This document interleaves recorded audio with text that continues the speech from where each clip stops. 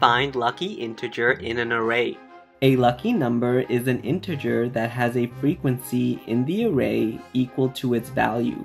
For example, 2 is a lucky number because the frequency it appears in the array is equal to its value. And same for 3. Return the largest lucky number. Consider this new example. There is no lucky numbers, so we return -1. We will solve this in O of n time. First, we will create a frequency dictionary, mapping the integer to how many times it appears in the list. We then initialize a max lucky variable to -1. We iterate through the dictionary. If the number does not match its frequency, we continue. If the number does match its frequency, then we update max lucky to the maximum of itself or the new number. 3 is a lucky number, so we update max lucky.